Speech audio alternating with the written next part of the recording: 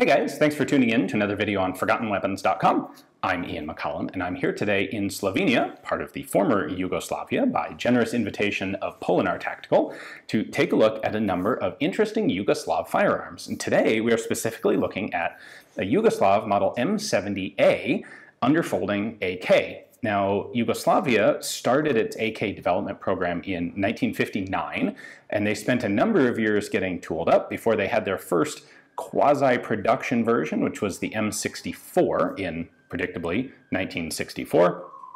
This was a rifle that had quite a lot of differences from the standard AK that Yugoslavia would end up adopting.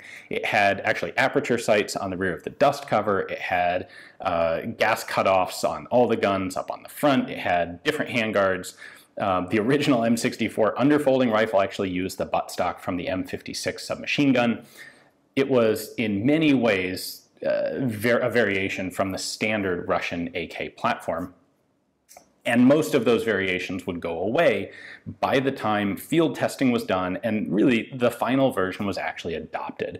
That would be the M70 and the M70A. So the M70 was the fixed stock version, wooden stock.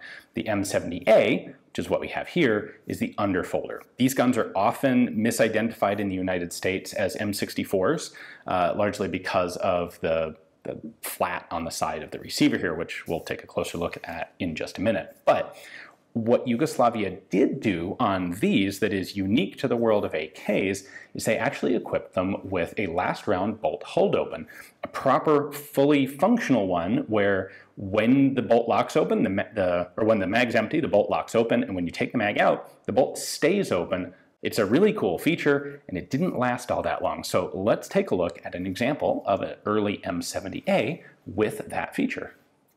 The standard layout of the M70A is pretty much the same as all of the other milled receiver AK-47 pattern underfolders. Now, of course, the whole reason for the underfolding stock with the original milled receiver AKs was to create a weapon that would be a substitute for a submachine gun. So this is the version that would be issued to paratroopers, mechanized troops, other guys who needed a more compact weapon. That's why they did the underfolding stock. In order to open the stock, I simply press in on the button here, pull the stock down. As long as the butt plate's folded, it will clear the magazine. With the stock unfolded, we can get a better look at the receiver itself. These receivers are pretty distinctive among all other milled AK receivers because they have, in particular, this slight lightning scallop here at the very front of the receiver. These use a barrel that is threaded in place, so there's no barrel pin visible on the side. You can see we have this lightning cut on the back of the receiver.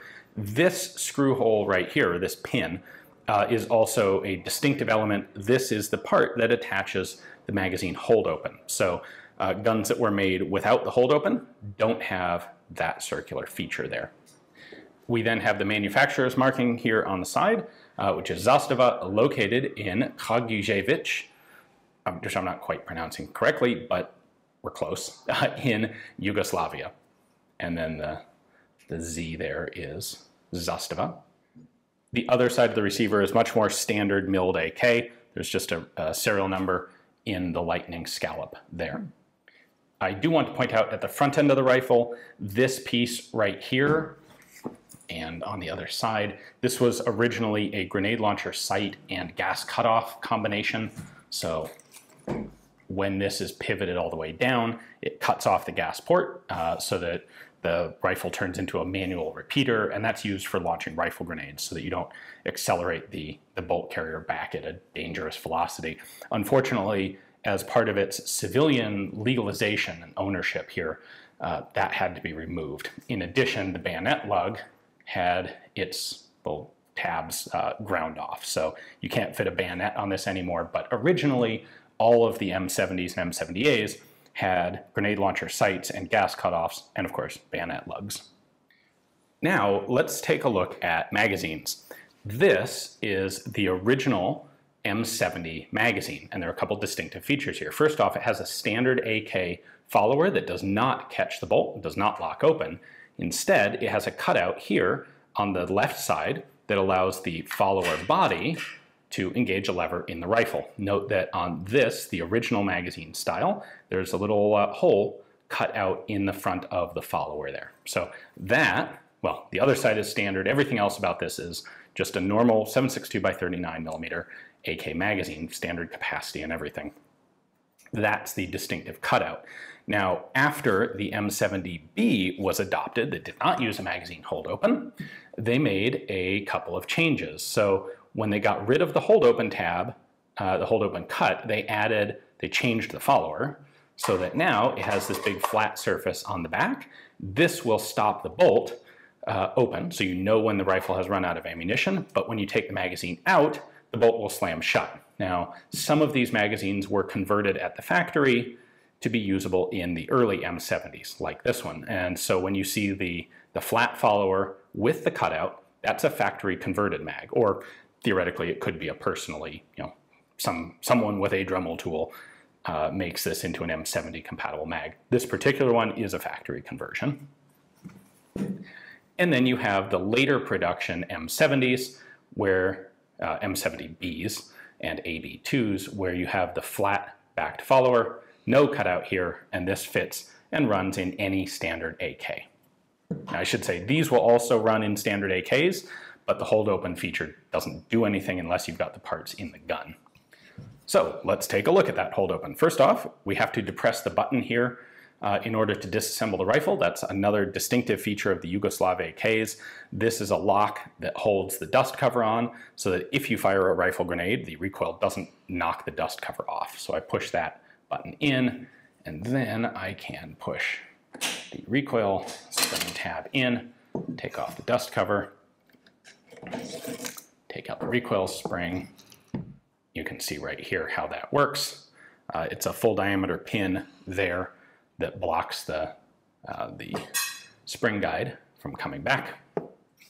And then right there is our hold open lever. It's really quite simple. This tab above my finger is what is activated by the magazine, and then this tab back here, when lifted up, interferes with the bolt going forward. So if I take my cutout magazine and lock it in there, you can see that the follower has pressed up on that tab, which has lifted up that back lever. When I push the follower down, you can see the interaction there. That's really cool and all. The downside is that a standard AK magazine, like this one, without a cutout, can't be inserted into the rifle because that follower tab, hold open tab, is catching on the side of the magazine body. And that was the fundamental problem with these rifles in Yugoslav military service. They needed to use standard AK pattern magazines for the Warsaw Pact.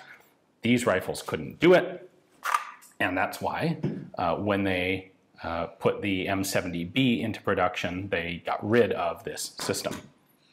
So if we look down in there a little bit closer, you can see when the lever's down, the bolt travels right over the top of it. If I push the lever up, it's going to hit that bottom lug on the bolt that is normally used to pull a cartridge out, to feed a cartridge. That locks this open. All right, so if we look at this in action, let's take our cut M70 magazine here, lock that in. Magazine's empty, so when I charge the bolt, it locks open. When I take the magazine out, it stays open, and I can then put in a new magazine, and all I have to do is, just like most other rifles, pop this back just far enough to release the pressure that the bolt is putting on that hold lever, and it'll snap forward and load the next cartridge. So before we close this out, I'll just point out a couple of the other uniquely Yugoslavian features. One of them is this black sort of contoured plastic pistol grip. It's got a thumb cut out in the side. This would be standard on virtually all Yugoslav AKs for a long time, as well as the Iraqi Tabuks, which are licensed copies of the Yugoslav guns. There is a little bit of an extra tab on the safety lever at the top, sort of a preview of some of the modernization that would come later. We have flip-up luminous night sights. That's them out of the way. That's them flipped up to use. And the same sort of thing down here. Normal front sight with a flip-up luminous dot that you can use at night. These would have been painted with a radium paint, which has long since worn off, but that's how they originally worked. And like many early AKs, this does not have a slant brake. This has just a plain muzzle nut that's used to protect the threads. You would take that nut off and attach either a blank firing device for training or a grenade launcher spigot for launching rifle grenades. Now, as an extra cool bonus, we have this accessory. This is a Slovenian Army deployment kit for an M70. These were adopted just a couple years after Slovenian independence, so 1995. And this contains all of the equipment that a Slovenian soldier would have when fitted out with a Yugo M70. So same gear that they would have used in the Independence War, but packaged together in a slightly later setup. So we've got the helmet, Slovenian crest on the front, helmet cover, sort of standard woodland camo helmet cover underneath.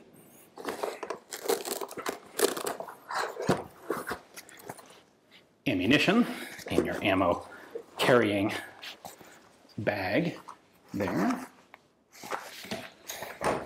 The rifle, of course, is held in by a pair of elastic straps.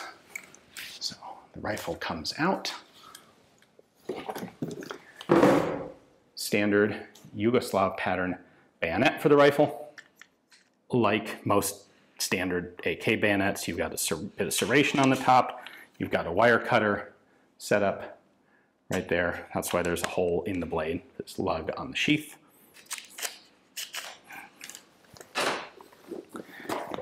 You have a gas mask.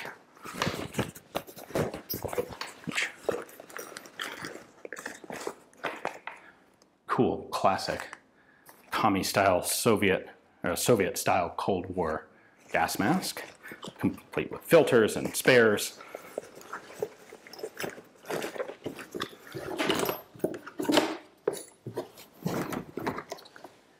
And you've got the magazine pouch.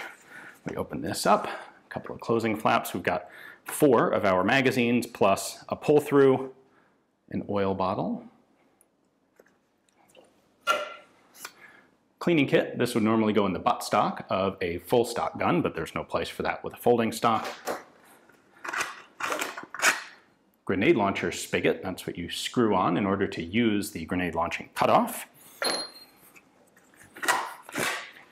And then your 4 M70 magazines.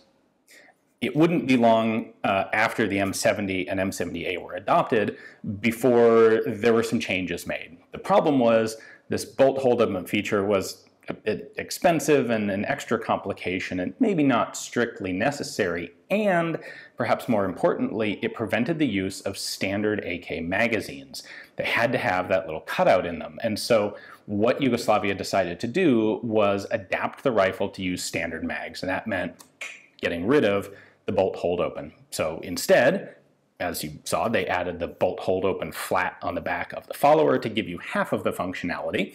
They retrofitted virtually all of the original M70s and M70As to get rid of that hold open so that they could use standard magazines. And surviving examples like this one with the hold open are really, really scarce today, even here in Slovenia and other parts of the former Yugoslavia. So I'd like to give a big shout out to Metod Schaus for giving me access to this particular rifle from his collection to film. Big thanks, these are hard to find. Hopefully you guys enjoyed the video. Thanks for watching.